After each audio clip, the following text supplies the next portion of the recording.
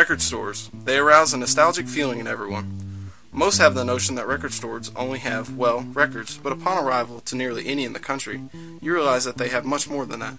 In addition to records, they have cassettes, CDs, DVDs, and a wide array of memorabilia from all corners of entertainment. One such store is Doc's Records, an independent establishment in Fort Worth that has over 20,000 albums of vinyl to choose from.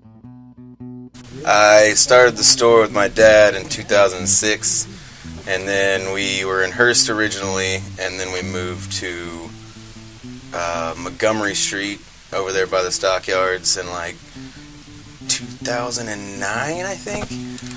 And we were there for 2 years, and then I think we moved here, and then everything signed over to me, and now I am the sole proprietor. So what separates this store from any other in this area? We're awesome. We'll lead with that. Number two, we have larger stock than most stores. Staff's friendly. Pricing's good. We always put out clean stock, and I try and price stuff reasonably. We got sleeves on all our records, which is nice, so they don't get all, sleeve wear and stuff. And oh yeah, we have cool parties, live music. But to fully appreciate this disappearing art, you must understand the history of recording music. The first records, now known as 78s, first came out in 1925. Records are classified by their RPMs, or rotations per minute, hence the name 78. The long-playing LP, 33 1/3 RPM record arrived in 1948, and by 1949 the 7-inch 45s hit the market. 1962 saw the first major step away from vinyl records, as the first compact cassettes came out. As opposed to a record, cassettes were much more portable and easy to produce. The final blow to records came in 1982 in the form of compact discs, or CDs. Vinyl records are made of a highly damageable material that can be scratched easily, thereby creating that broken record sound. In addition, nothing could ever completely repair the grooves on the disc. CDs, on the other hand, can be repaired to a certain extent.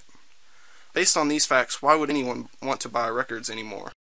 Records, everybody's going to give you, I've heard this a million times, like records have that warm sound, which is, it's true, but a CD file can only hold like so much information, whereas like the groove of a record can hold a lot more information. And again, it's like if you have a $30,000 turntable, it's going to sound really good. But it just kind of, it depends on your type of turntable you have, type of CD you have. But I think that, the artwork, it's just something cool to, have, and, you can go look through it, look at the liner notes. It's kind of like a subculture, in a way. It's just hard to explain, but if you ever start collecting records, you're going to be like, oh, I need more records. And then at some point, you're going to get into hoarder stage, which I think I'm at like level 3 hoarder. To us, they represent a piece of history that should never disappear. Jenkins Boyd, the current owner of Doc's Records, shares the same belief. Today, the store is doing well with their massive assortments of CDs, records, cassettes, and other miscellaneous items. But nowadays, everything has gone digital. The day of going out and purchasing a hard copy of an album is going extinct. So the question is, why would you go to a record store instead of downloading music digitally? It's way more fun. Like, seriously, it's like downloading music. It's pretty boring. It's cool hearing stuff, but I'd much rather go to the record store. Just go in there, have fun. You get to get hip to new music all the time, talk to the people. It's fun. I don't know. I don't download music. Maybe, I don't know. If I ever tried it, I might like it more. I'm not sure. So do you think it is important to keep record stores alive as time goes on? Yes. So, people have been coming to record stores for years, man. It's a good place to come hang out.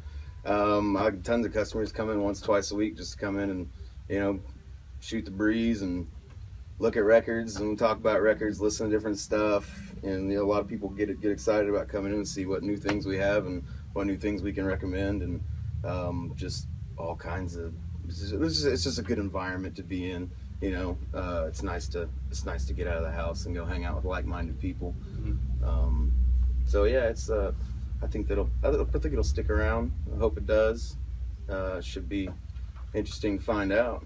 From here, we move into the future. Will everything go digital, or will there be something left for those of us that like to keep it old school? I think it'll probably stay good for a good while. I mean, the next 30 years or so, I think it's probably going to be good. You know, once there's obviously a generation of 10 and younger.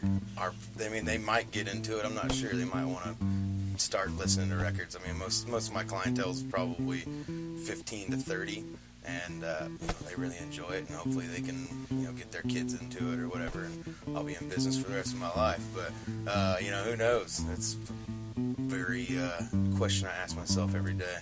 Making plans, just be like, all right, what's gonna happen? It's kind of scary, but there's always there's stuff to do. But I think it'll go for a while. If it doesn't, I'll just be here lonely, listening to records by myself. Which I'm okay with. It'd be nice.